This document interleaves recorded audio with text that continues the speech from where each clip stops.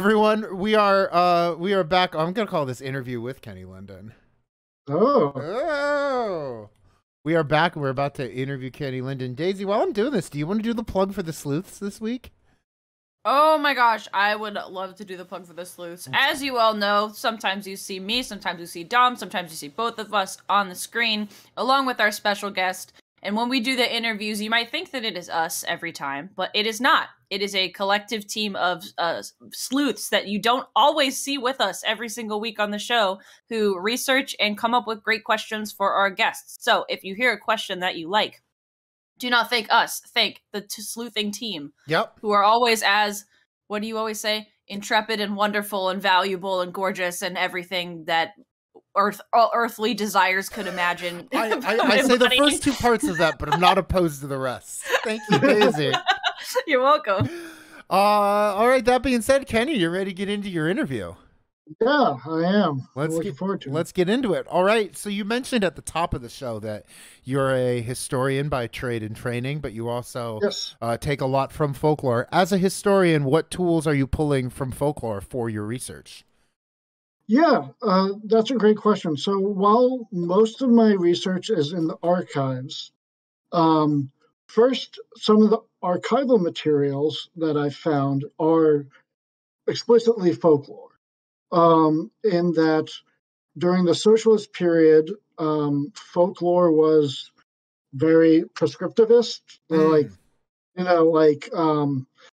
it was, but it was also a great way for scholars to preserve things like religion and spirituality that socialism did not think very kindly of, Yeah. but they could say, "Oh, I'm just publishing it because it's folklore." Yeah.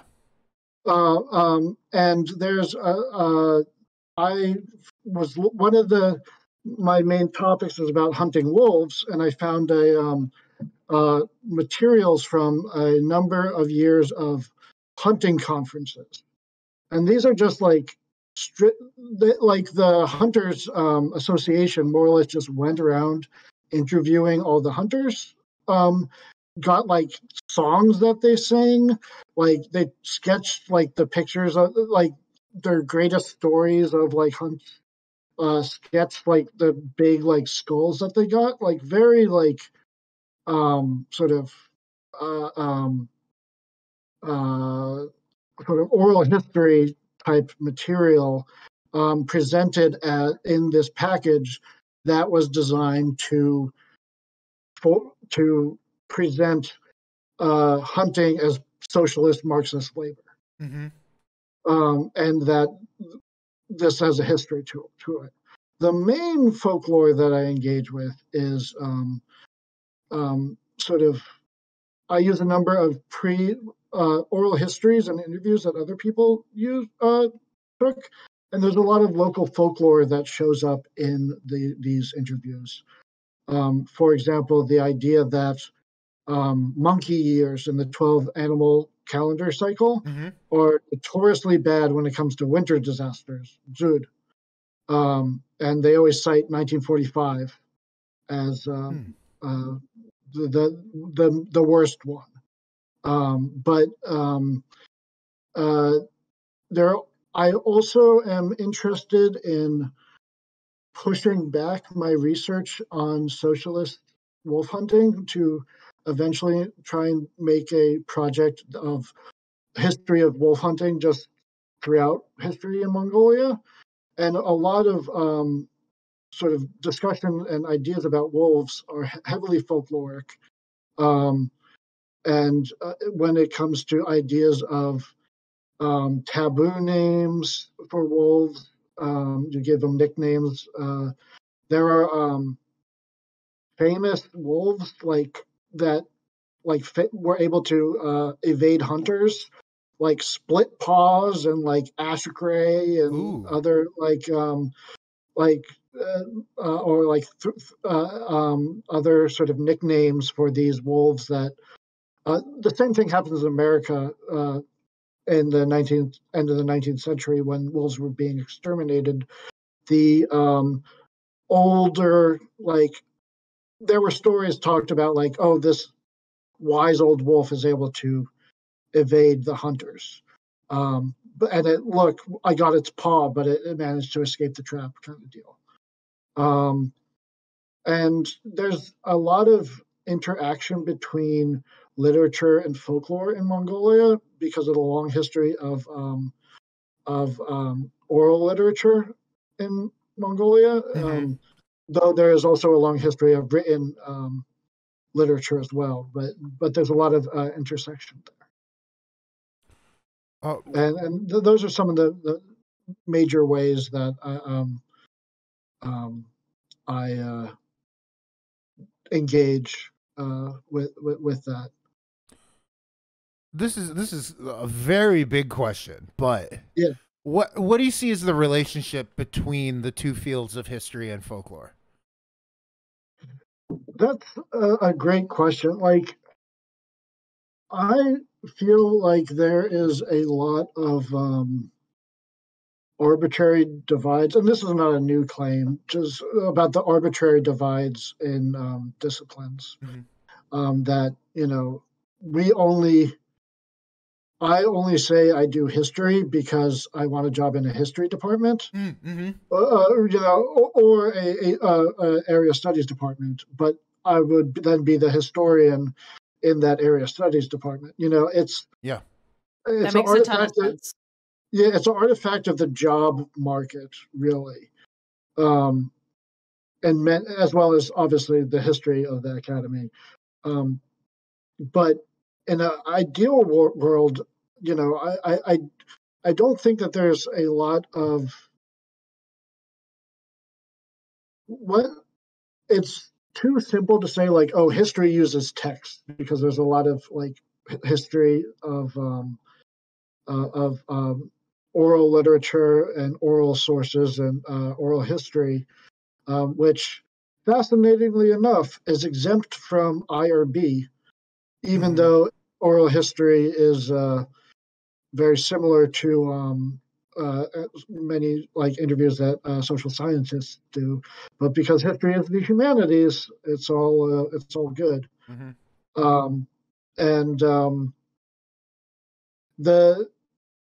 But I feel like a lot of history is about trying to put in context the present with the past. And sometimes history is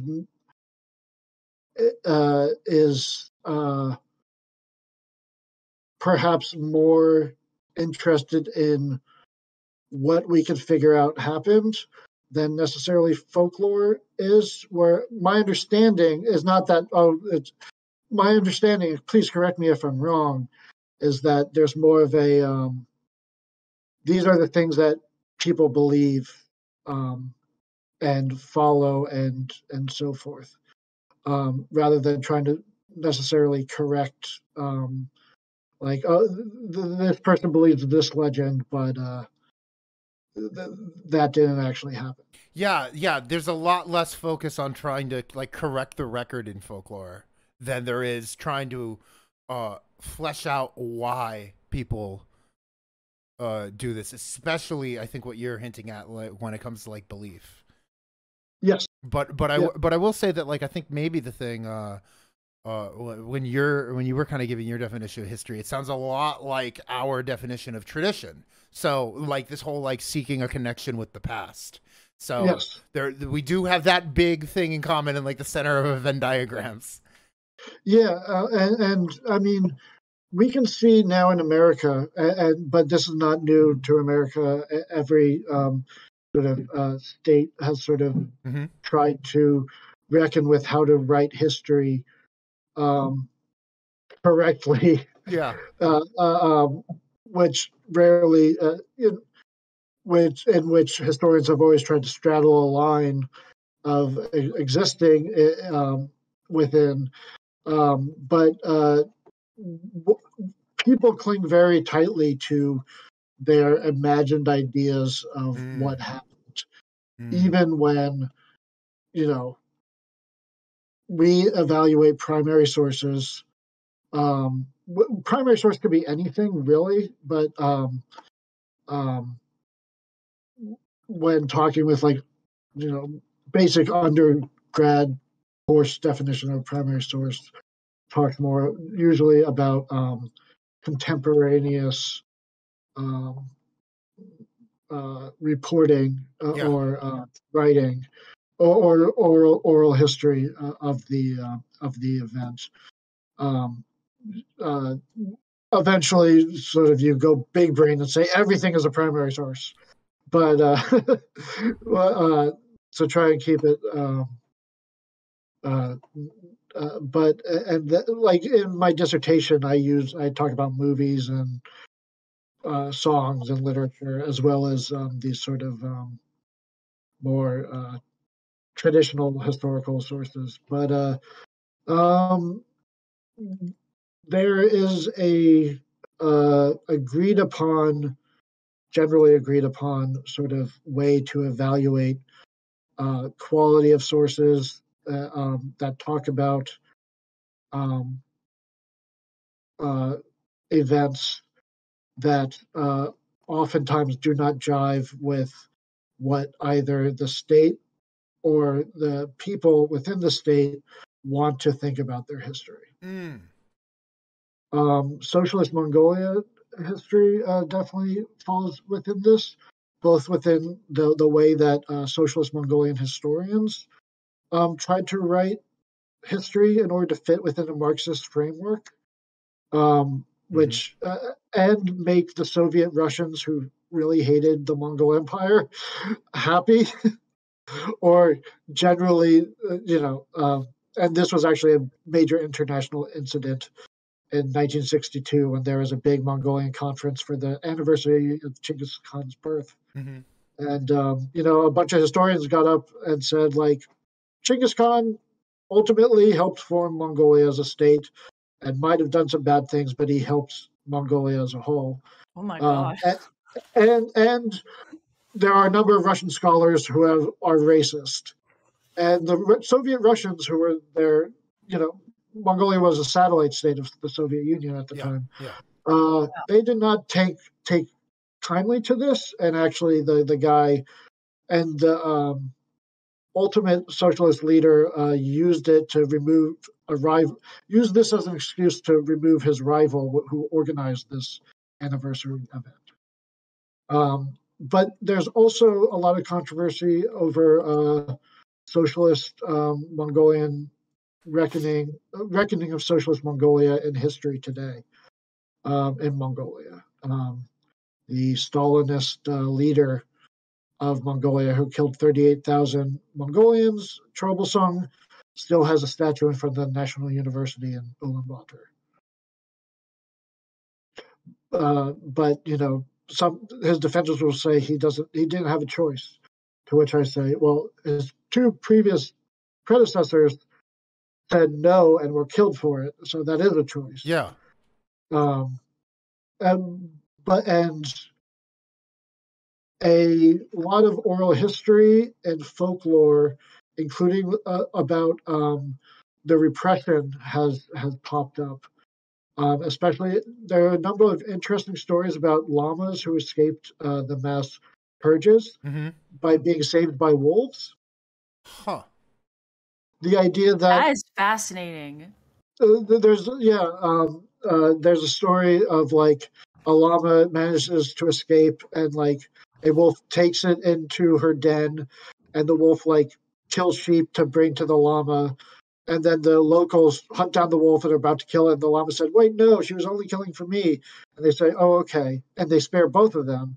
And I argue in my research and my recent paper is that this is sort of a way llamas and wolves were both persecuted beings in the socialist era. So this sort of connection of like, we get the underdog has to stick together rather than a more. Oh, please go ahead, Daisy.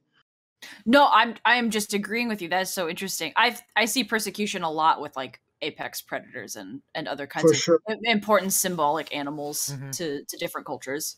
Yeah. Yeah, a lot of times, the popular idea of the wolf in Mongolia and like Western popular imagination, as well as Chinese, and oftentimes in Mongolian as well, is the wolf as a sort of spiritual. Uh, there's a famous Chinese novel, Wolf Totem, that is more or less dances with wolves, but with Mongols Oh. and Inner Mongolia. Uh. Yes, yes. So it's written by a Chinese guy. It's very like Sheesh. it's set during the Maoist era, and it's very uh, sort of infantilizing and essentializing and hashtag problematic. And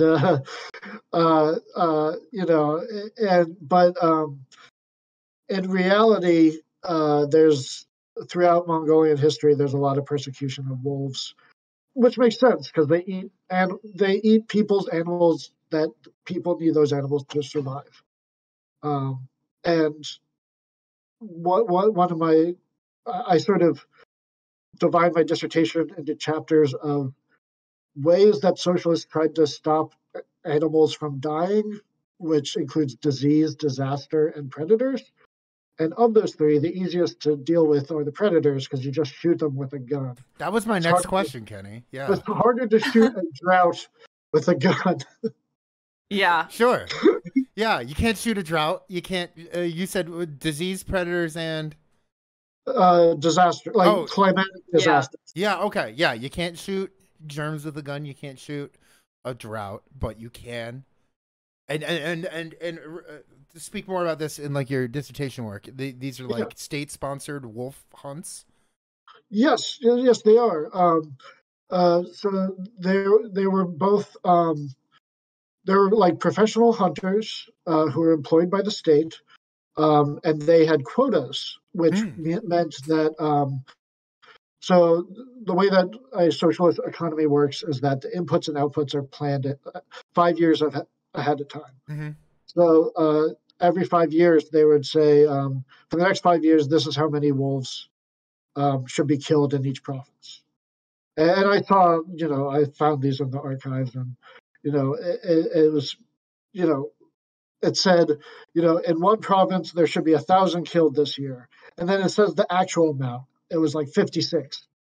And I was like, next year, how many should we kill? 1,000.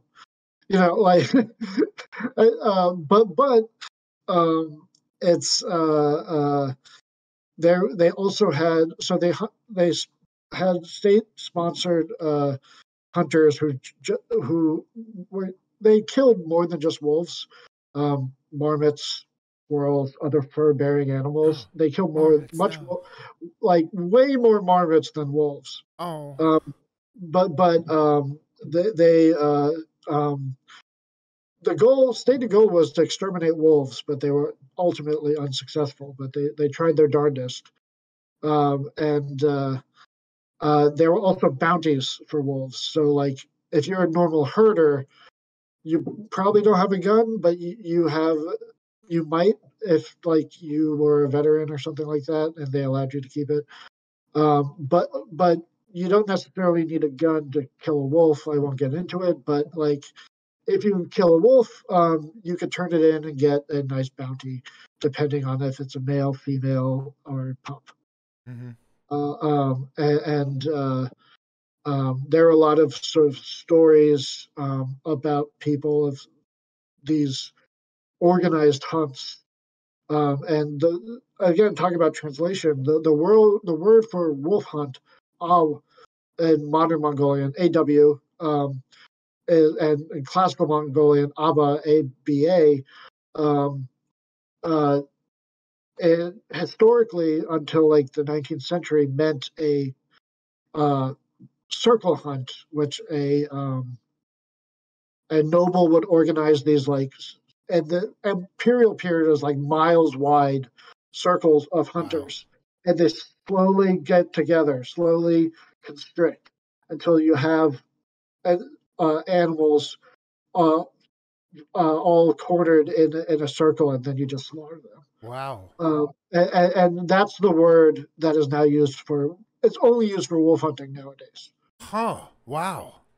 And there's a lot of fame, like Marco Polo describes this circle hunt. All of the visitors to the Mongol Empire, and this was a style of hunting found outside of Mongolia as well.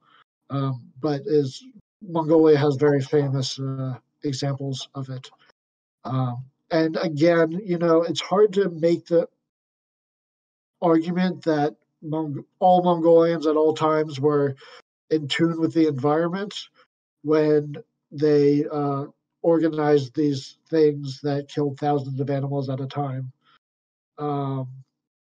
For mostly for two reasons. One, military practice. Yeah. And getting food to go on a military campaign.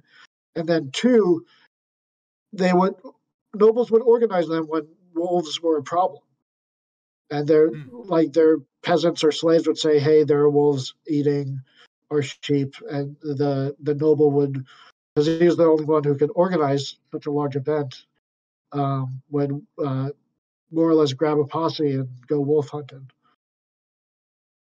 And there are two stories that I found. One famous with the attributed author, Songduk, who is Songduk the poet.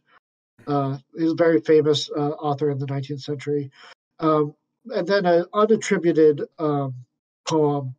I don't know the author, but they're both about a wolf pleading for its life to a noble that caught it in the circle.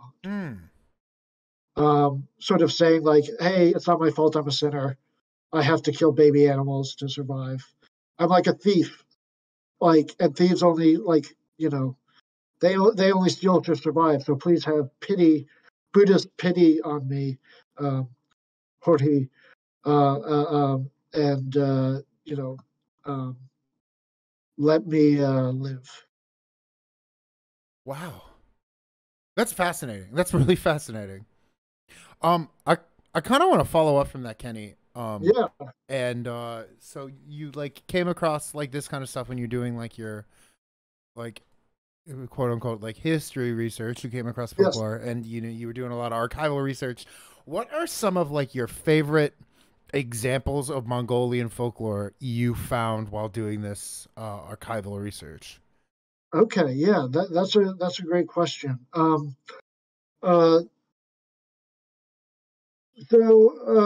My favorite example might be the one I did find it in the archives, unfortunately. But still. And that's the story I just told about the llama and the wolf. Yeah, which was I could see Daisy's face as you said that. They were really into that.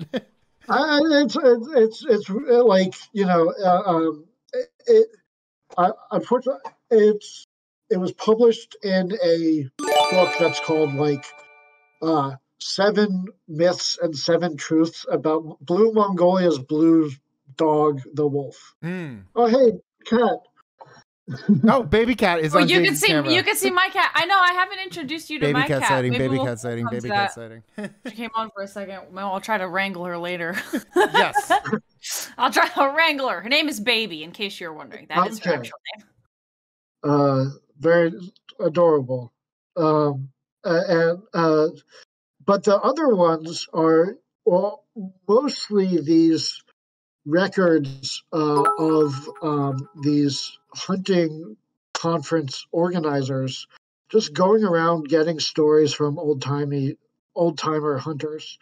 There are similar sort of interviews that herders did, but herders are much more numerous. So I think that they are the stock laborer in socialist Mongolia, whereas hunters, I think, needed to work to say, we are laborers in the Marxist sense.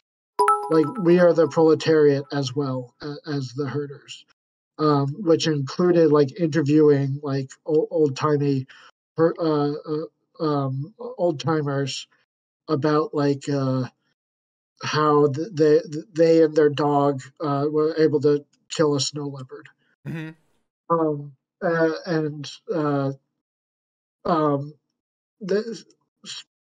there was another great anecdote. This one actually was about a herding conference, and mostly is just talk like we as collective members have increased our livestock from 100 to 110%. Like very dry stuff. But then one guy says like, dogs are a problem. We should kill. Like some dogs are good, but there's too many dogs. We should kill them. And then the next guy's presentation is all about he started talking about his set topic, but then he was like, you know what? Dogs are great. Without dogs, I wouldn't have been able to have all the animals that I have. And it's like the real problem is young people. Young people don't know how to hurt today. But you know what's It's always great? the young people. Dogs are great. And then sort of like, and then it went back and forth and sort of, but yes, it is always the young people. And it's great because today old herders say young people don't know how to herd. It's their fault. They just care too much about the foreign influence. And I found in 1956 a number of old herders saying the problem today is the young herders. They don't know how to herd. All they care about is the foreign cultures. They all just want to go to the city. Yeah. We need to like teach them and pass on our knowledge. And of course, those young herders who were layabouts are now the ones wagging their finger at today's youth. Yeah, this is theater kid time. It's the song "Kids" from Bye Bye Birdie. Oh yeah, yeah. Awesome. And I wouldn't let you come on Folkwise Live without asking this question. But how have video games shaped your interest in history? That's a great question. So they shaped them heavily. Hell yeah. I as a kid, one of my favorite games was Age of Empires 2. And that's how I got into Mongolia. The campaign was you could play as Chinggis or Genghis, as they called him then. Mm-hmm. I called them in the game. The accurate Mongolian is of course Chinggis, but you could play like his campaigns, and I was like, "This is so cool! I'm going to start reading about it." And then that was like in middle school, and sort of throughout high school, I sort of kept on coming back. In undergrad, I knew I wanted to be a history major, Mm-hmm. and I moved around a bit because I played Rome Total War. I was like, maybe I want to study the Parthians and Iranians. Hell yeah! And I flirted with that for a while. I took a couple of ancient Near Eastern classes with this really old like archaeologist guy who was not a good teacher, but knew a lot. But then I kept on coming back to Mongolia, and I will say that once you start learning history, it's oftentimes it sort of ruins the history games for you, or at least makes them harder to it. There's a hill that you need to jump over to turn off parts of your brain to enjoy. Although I do love Crusader Kings 3 in part because it's much less about history and more about like sort of a Song of Ice and Fire style. Yeah, it's about like, intrigue. Intrigue and who am I going to marry my child to, and like what brother am I going to murder? And I can't let you compare Crusader Kings to A Song of Ice and Fire without plugging this because my friend is a streamer for this. Yeah, I was gonna say. Have you played the A Song of Ice and Fire mod to CK2? I did. That one's a lot of fun. It's so good. It's so good. He's been streaming the Aegon's Conquest recently. Oh, nice. Yeah, the Aegon's Conquest update. Yeah. Can I ask like a kind of follow-up question? Ask a follow-up question, Daisy. Because, okay, so the way that you answered that made me think about, like, there's a lot of things that when you get really interested in it, you have to, like, turn off your brain to part of it. Oh, yes. Whatever, right. But, like, there's different types. It seems like there's different types of video games or approaches to kind of history in video games. And one is, like, historical accuracy. And then the other one is, like, immersion in an imagined mindset of a person in the historical past. Right. Is that anything? Because I'm thinking about like if in Crusader Kings, like if you have to make decisions about who your family has to marry, or like who your kids have to marry, and like all these political decisions, like that's like you are becoming an active participant in the creation of the history versus I'm gonna watch battles unfold as they did in history. Yeah, I think that's a huge part, and one of the reasons why I originally sort of my trajectory was Age of Empires to the Total War games, because you could have a lot more like strategy and like figure that kind of stuff out, and then to Crusader Kings, and like part of that is just sort of like build the camera zooming out, or rather zooming in. Um, Actually, in both zooming in and out, just a different zooming in on the individuals, but zooming out on like the sort of the big picture. Like it's not about this little horse guy has to go here necessarily, but I think part of it. I definitely think you're right that like now what I was really into end of high school, early undergrad was like, it's like, let's make Rome Total War historically accurate. Like these Scythians need to have the right bow case, and like like they need to be wearing the right kind of shirt. And like we have to set it up so that the battle of between the Romans and the Parthians plays out like it actually you can play it out the way it can. Whereas now I'm more interested in, at least with Crusader Kings, just sort of like you said, getting immersed. Like I don't need to. It's fun playing like Ivar the Boneless or Bjorn Ironside or any of Ragnar Hairy Pants's Ragnar Lothbrok. Again, a translation thing. Ragnar Lothbrok means hairy britches, and yet all of his sons have translated epithets, but Ragnar does not. But they, I'm more interested in just sort of like I think it's like the RPG games where I really attracted to those. We were going to play Knights of the Republic. That's sort of like engaging and like immersing yourself as an individual character, rather than watching stuff unfold or being as obsessed about like what kind of sword certain dudes have. Or the big controversial questions: can we have Amazon? Can we have ladies oh my fighting God. on the Scythians?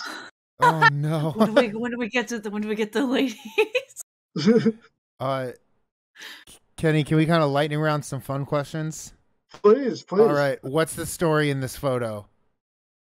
I need to know about your horse pick. Yes. Okay. So this is a horse statue outside of Ottawa. I can type that in case folks don't. The capital of the South Hongai province in Mongolia. I spent two weeks in the archives. Just woke up 9 to 6 in the archive. They gave me my own office. They displaced they kicked out 2 of their own workers to give me an office for some reason. Well, the reason why is because they don't usually get foreigners to come. Like foreigners usually don't do research.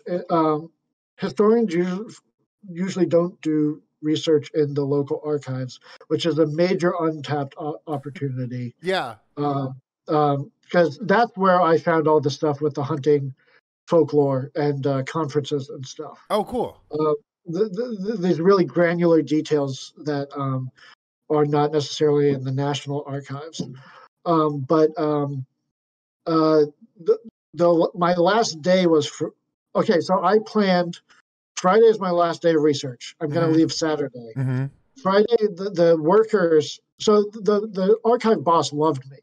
She helped me so much. Like, I would apologize for my bad Mongolian, and she's like, language is hard. It's fine. Don't worry about it.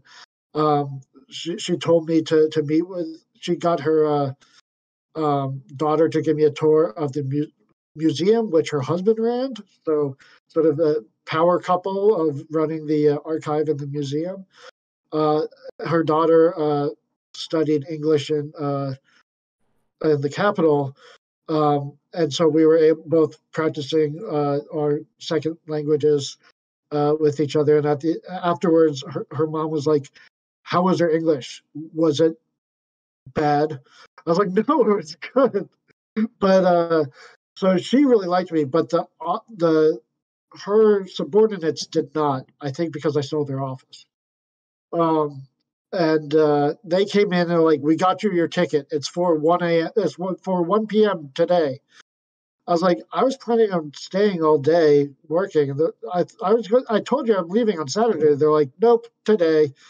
And I was continuing to work, and the four of them just stood there staring at me. I was like, "Okay, let's go." And they're like, "We have to show you our boss told us that we had to show you the tourist locations." And they drove me to the large horse statue outside. And this was like an hour before I got on the bus and left. With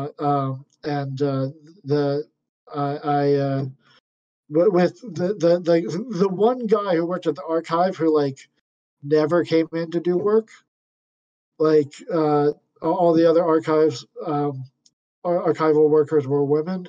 This guy never showed up, and the boss even one time she was like, "Did he come in today?" I was like, "No," and she was like,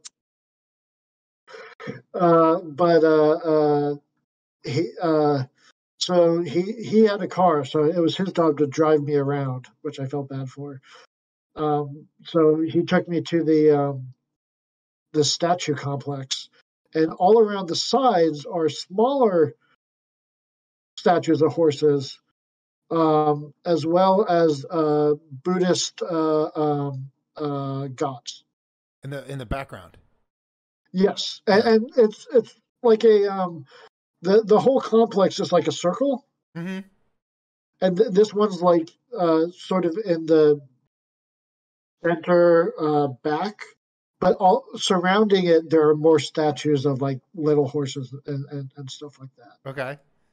And then you notice these blue scarves, and these are Hatak prayer scarves that are traditional Tibetan-style Buddhism, which includes Mongolia, although now it's more of a cultural item than a religious item. Sure. And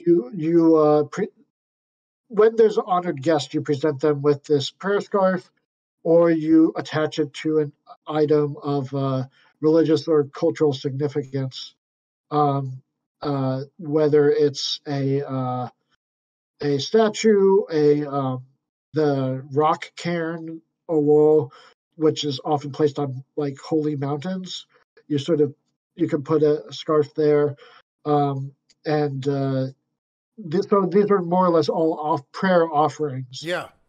From people who came to visit this statue. And this statue is a famous racehorse. From the province. Oh, okay, racehorse. This is real little Sebastian energy. And then it looks Exactly. like it's about to torrentially downpour.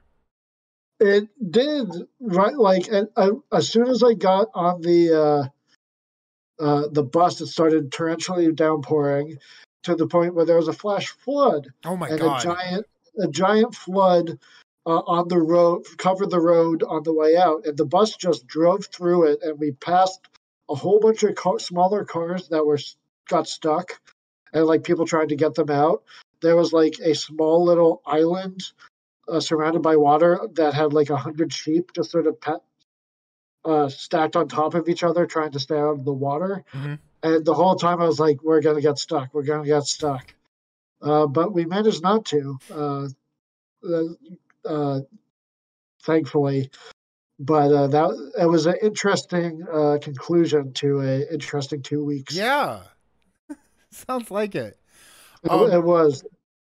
Hey, next question. This comes from special guest sleuth, aka I DM'd her to think of a good question for you. This is special guest sleuth Amida Vempity. If you were to play a Nadam sport, which one would you choose to display your manliness? Is how she phrased it.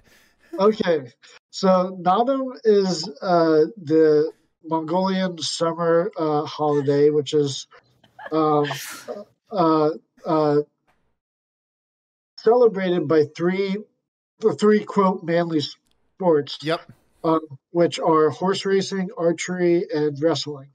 Now, women participate in horse racing and archery, but not wrestling. Okay. Wrestling is still only men. And so if you Google Mongolian wrestler, you'll see they have a very Powerful skimpy outfit. Yeah. Very skimpy outfit that there's a jacket that just has like the back and sleeves and leaves your chest bare. And folklore has it that this is because one time a woman wrestled and won. And now you got to show your chest to make sure the tricky ladies come in and try and wrestle.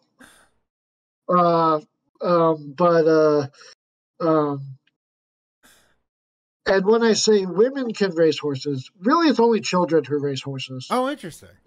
The idea is that you want to see how fast the horse is, not the rider. And children are like light, but also this is like a child endangerment thing. And every year, like a child or two dies from racing horses. Sure. And every year, like UNICEF and like other like watchdogs condemn Mongolia, and Mongolia says this is our culture. I don't know. Maybe there's a better way to do it than having children ride on horses really quickly. But I've wrestled in Nadam and always lose. Oh. I have yet to, and I'm not a very good horse rider. So and I'm not strong enough to pull back a bow, but I feel like I'd still want to try and do the archery, even though I know I'd be terrible at it. I feel like I'm the least likely to injure myself, unless the arrow ricochets back on me or something like that. It's hard to do. Yeah. So we couldn't get your camera working. That's why you're in front of the photo of the famous horse. Yes. So instead of showing us the cats, can you explain the cats' names? Yes. So right now, I'm also gonna plug your Instagram if you're cool with that, because all of the cats are featured in abundance there. Hell yeah! Yes. So,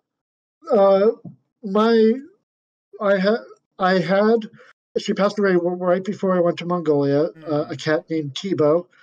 She's the white, large, fluffy one, and she is named for an Ewok in Star Wars.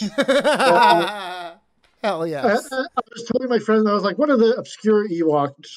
And he was like, oh, yes, as opposed to all the famous ones. Yeah. I was going to say, I don't think I can name a single Ewok. You can't name Wicket, Daisy? I'm not that hardcore. Okay, keep going. Tebow, keep going.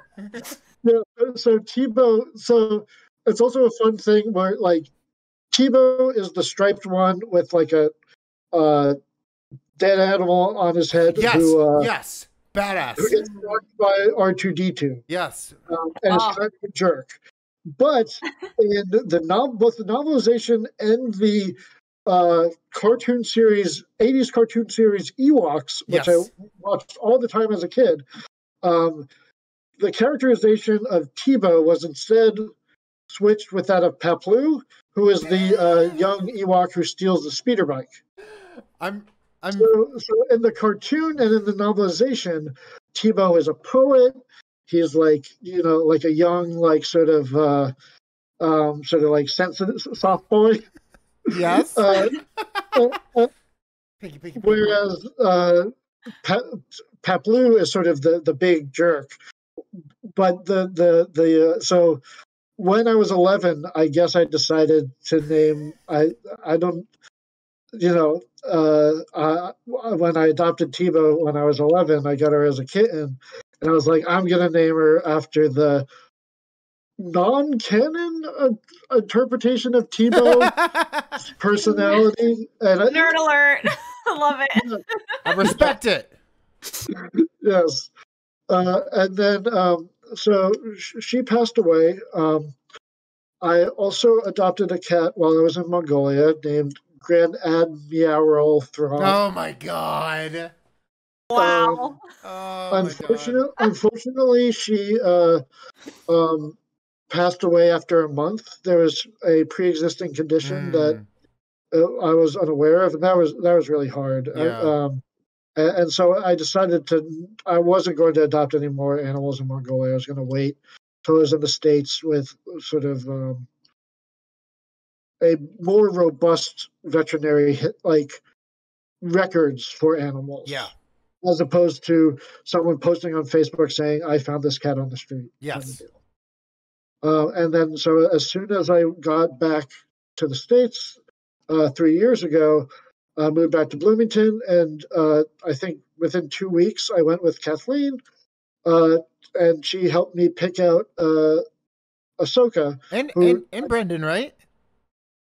Brendan was there at Bloomington, but he helped figure out the name. There we go. Okay. They are both talking about Ahsoka in the chat, is why I bring it up.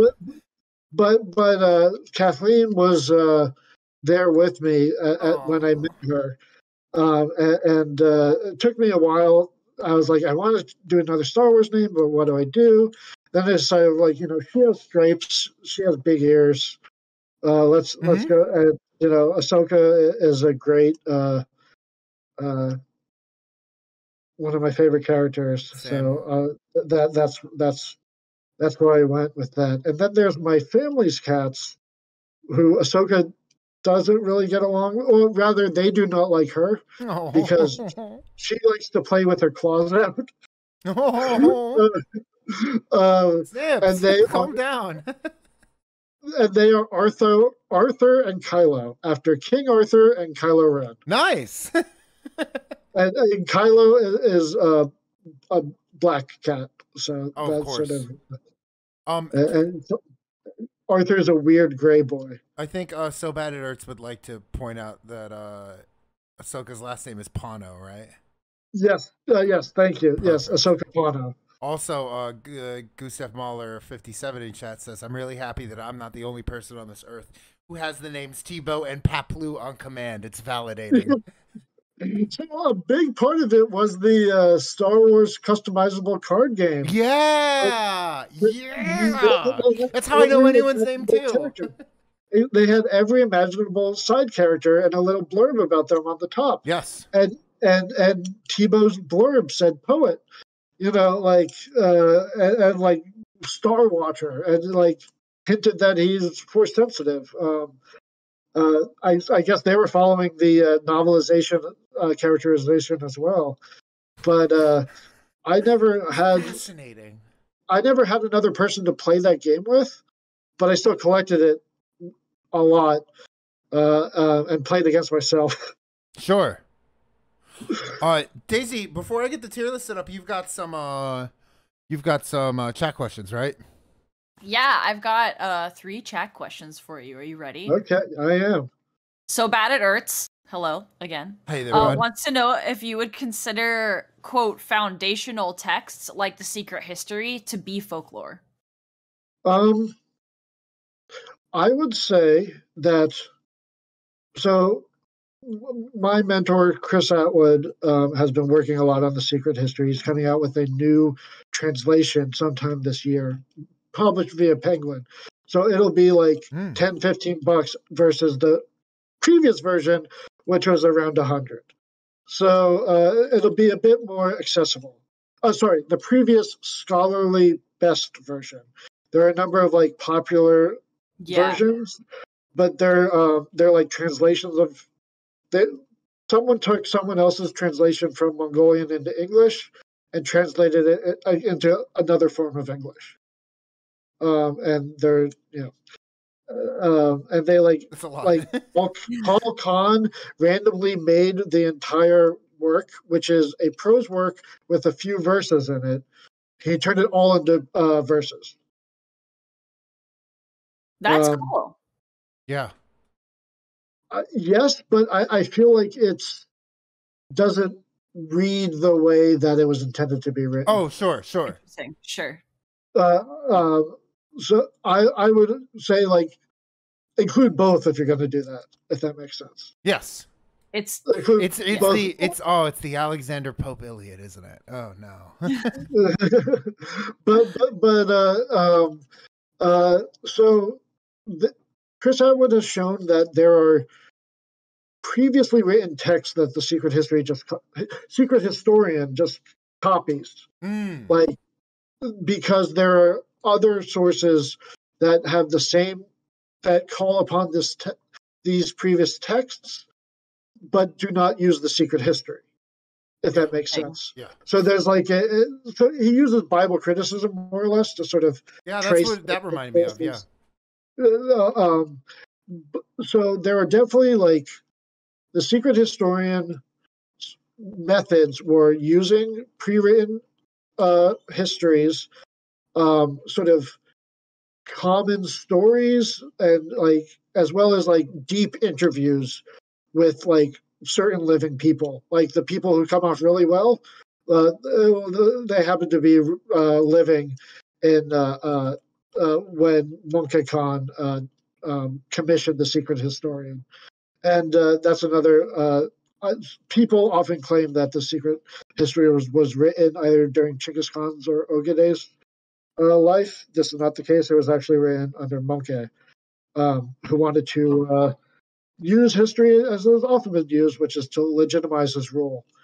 In particular, legitimize the fact that he should be ruler and not the relatives of his that he murdered. Mm-hmm. But there are a lot of like folklore elements in that there are clearly like stock verses and phrases that like I'm trying to think of a good couple of examples. Sort of coming up blank right now, but there are like the eyes like fire and soul. I could find them later, but there are like clearly elements of folklore and like even methodologically folkloric, whereas there are also like the early section is just like a it's more like the Bible's book of, I think it's Kings. Whichever Bible testament is just the list of kings. That's Chronicles. Okay, yeah. It's more or less that as like it's I don't know my Bible. But it's the genealogy of Chinggis Khan, just like sure. This is this guy's father, this is that guy's father, but then they introduce a couple of fun anecdotes about various things that teach lessons about the proper way that society should be run. Like one of his ancestors, he's called Bodenchar the Stupid, because his brothers always make fun of him for being stupid, and they kick him out, and he runs into these nice people who live in harmony, and they welcome him in and take care of him. And then his brothers come by, and he comes by, and he returns to his brothers and says, brothers, it is good for a body to have a head and a coat to have a collar. And they're like, what? He's like, there's these people that live equally. They don't have anyone who leads them. Let's conquer them. Oh my God. Wow. And he leads his brothers and conquers these nice people that took him in, and lived unnaturally without a ruler. So the texts are like kind of folklore, kind of not. Yeah. Exactly. So Okay. a real mix of sort of like just the way that it was constructed, like the secret historian just sort of did a grab bag, and it's also like he didn't care as much about accurate history as like what felt right, and like he didn't care about anything outside of Mongolia, so all the conquests are like don't make sense chronologically or geographically, but like it's about the characters kind of deal. Sure. And how it impacted Mongolia and the royal family, rather than some city, some city out there they conquered them and so forth. Mm-hmm. And here's a list of all the enemies they conquered. So yeah, it's a real sort of multi-genre piece of work. And then the way it was, Nice. it was, and the way it was preserved was actually increased folklorization of it, if that makes sense, in that it was preserved in both like later texts, but also oral histories. Yes. And they like dialed up the magic and like the sort of supernatural, like and other like sort of inserted other popular stories about the Mongol Empire, which were not in the secret history, but it's like this fits, right? Like everyone knows about like this story about like the 9 wise heroes, so let's put it in there. And that's sort of how it's been. And then like eventually scholars worked to sort of pick out these later elements based on a surviving Chinese text, which was sort of a transcription of the Mongolian text used for translators. They didn't care what it said; they just cared about what words were in it. Right. So translators could practice this language eventually became enemies. Right. Well, I have a couple other chat questions, but I think we should save them. They're kind of quick, but I think we should save them for after our tier list. Yeah, because you're staying on until 11. Yes, I am. Yeah, let's get to the tier list. This is a good one. I'm pretty proud of this one, and thank you for another guest sleuth, Gustav Mahler, who helped me put this together. But Kenny, I know you've seen Kathleen's episode, but have you ever made a tier list before? No. What do you mean by tier list? Oh, man, tier lists. They come from. You should ask. Funny you should ask, because we're about to make one with you right now. Starve says Dom and Daisy are S+. Oh my God, we're not even. We haven't even made it on S+. It's so high. But that is to say. Okay, so there these tier lists are creative ways that come from like fighting games and like JRPGs of like ranking choices in video games, but people on Twitch like to use them to rank everyday life. So with that being said, we have a tier list for you. If you click watch stream, you can see it, and it is something we alluded to earlier, the most iconic Star Wars legends, because you were talking about you were a crotchety old Star Wars fan who all your favorite stories have been decanonized. So it was so hard to nail them down. This one's a little bigger than normal, so we might have to work a little faster through this. But I tried to like come up with the most iconic Star Wars legends, like the decanonized extended universe. Oh man, yeah. Let's go for it. Starting off right at the top, we've got the Thrawn trilogy. Where does Thrawn say? S being the highest, D being the lowest. Where is Thrawn? S. S, absolutely right up to S. You mean you named a cat after Thrawn? He's your dude. Yes. Absolutely. Yes. Next up, we've got Shadows. Shadows of the Empire. The huge multimedia rollout. Yeah, I think I'm gonna have to go. I want to say B+ or A-, but let's be nice and say A. Okay, let's say A for now. It could drop down to drop down to yeah. A-. You can change this up as you go too. If you're like go with I, gut, and then you can change it. Yeah, yeah, I'm a yeah. big Boba Fett fan, and Shadows of the Empire much better than the recent War of the Bounty Hunters that sort of took its timeline place. Oh, But, fair. Yeah. Okay. Good point. uh, Where are we going with this is Rogue Squadron, but let's say the X-Wing series.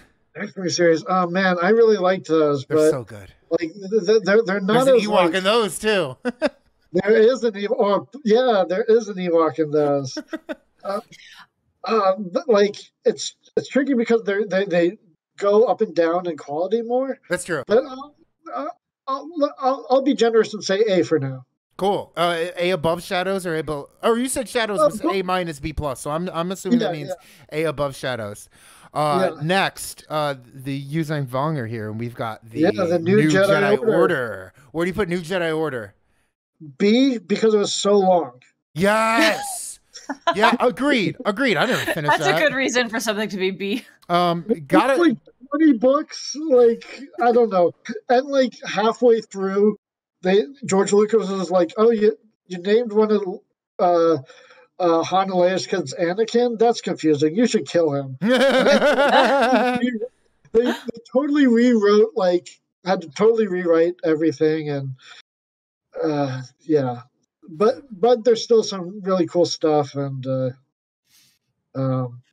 I as a whole like what they talked about with what they showed with the New Republic more than what the sequel trilogy did with the Daisy. Say it.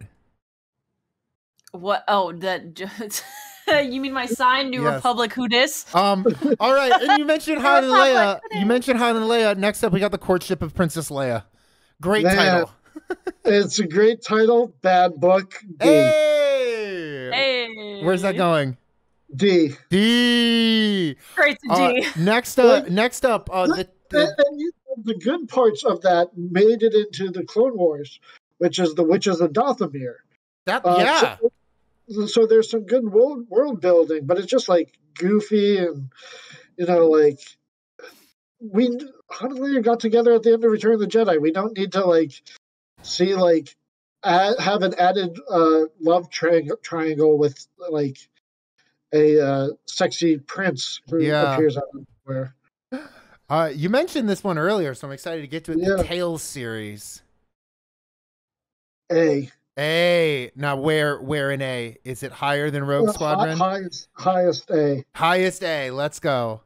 Speaking of Boba nice. Fett, speaking of Boba Fett, Esheep says, "Speak for yourself. Always down for a sexy prince love triangle." Next up, that's a very fair point. I just feel like they could have done a sexy prince love triangle in a different way. Sure. We're moving to before the original series with these next few. Next up is Darth Bane. Darth Bane. Those are good, but it's always tricky having the. I'll say B.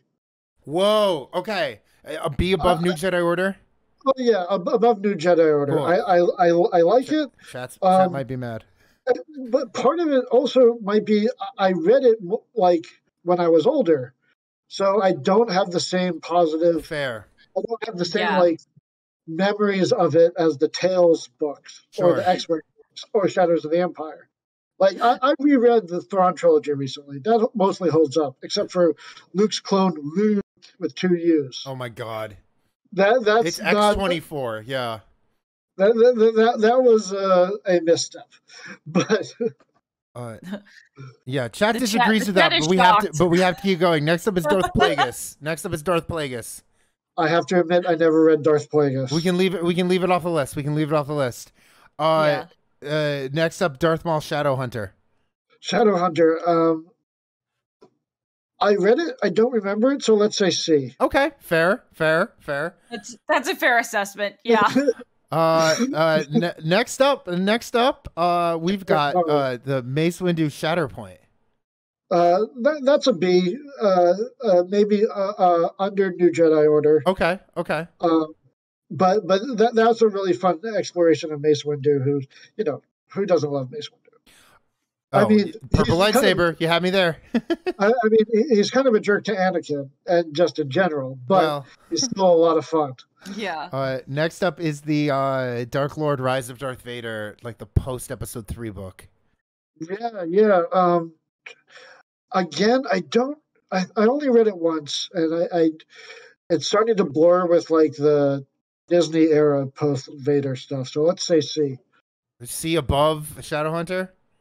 No, below. Okay. Because I recognize Shadowhunter by its cover, whereas like I that Vader one is less Sure. iconic in my mind. Next up is the Legacy of the Force series, which I always think is interesting for how the sequel trilogy took some stuff from this. But Yes. Legacy of the Force. D. Oh, is it D below Courtship of Princess Leia? Yes. Oh, yes. Oh my Wow. gosh! I Because love it. like, I didn't like I'm a big Boba Fett fan. I did not like.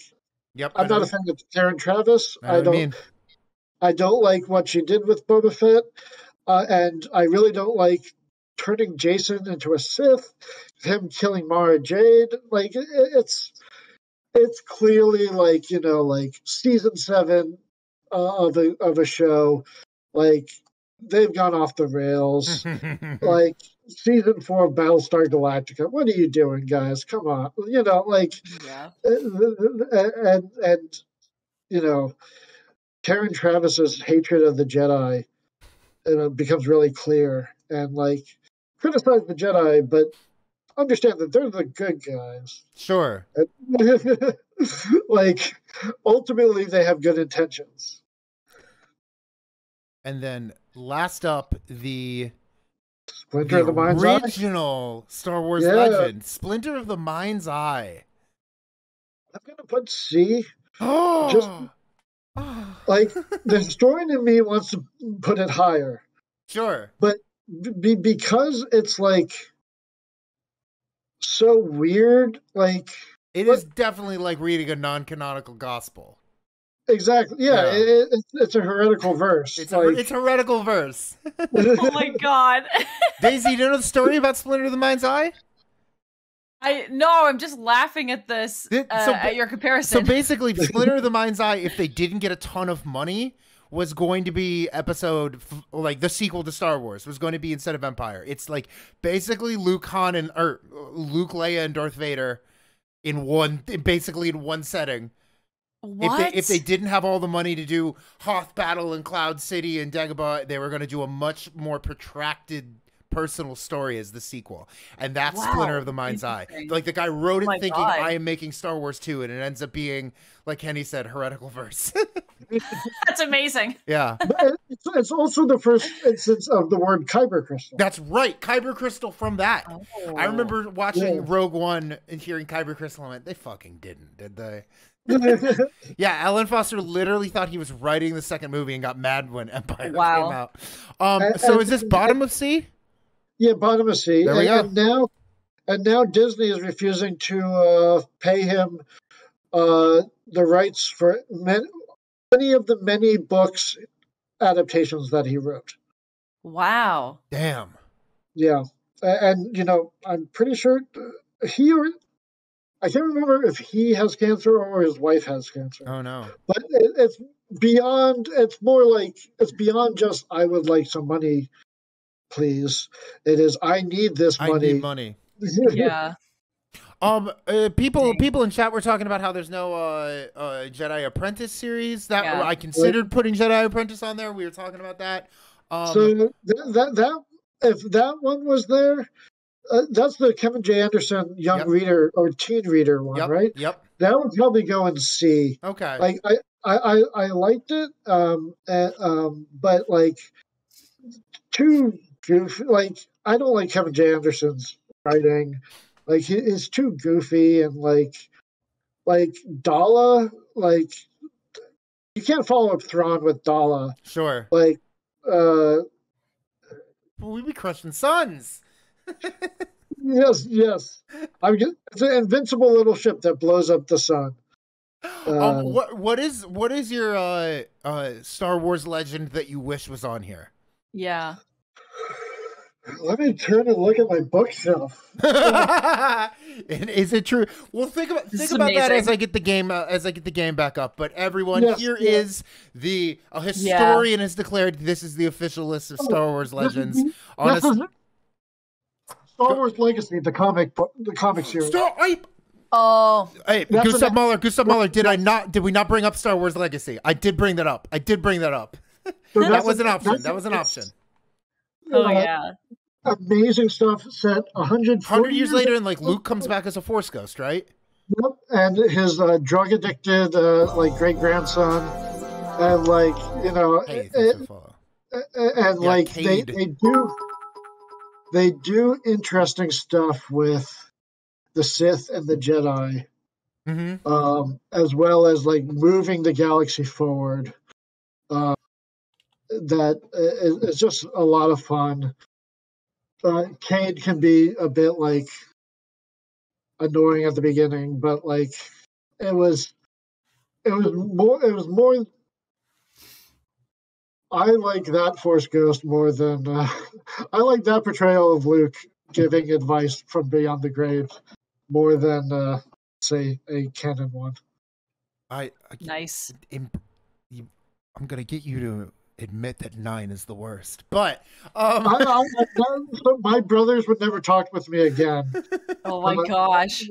No, but honestly, I thought 9 was bloated and sort of flawed, but I enjoy watching it. I watched it afterwards. I have fun watching it. We will agree to disagree. I sometimes I wake up and I think, damn, episode 9 happened. But as far as stuff that is no longer canon and ought to be, the official list is here, and I thought of a good one, Daisy. On a scale from Thrawn to Legacy of the Force, that's pretty how good. much do you hate Mara Jade? There it is. No. Yeah. All right. Yeah. If you got more, if you got this more chat questions, Daisy, you can do those as I get the game loaded back up. We'll play the game for a little bit longer. I've got one more Star Wars question, so I'll ask that one first, and then I've got two other Mongolia questions. Great. So, of course, Gustav Mahler wants to know how many Ewoks you can name right now. Go. Wicked W. Warwick, Chief Chirpa, Logray, Paplu, Tebow, Truck. We're going into the Ewok adventure movies now, folks. Truck, the what do you call it? Axeman. Yeah. Oh God. We got Princess Nisa from the Ewok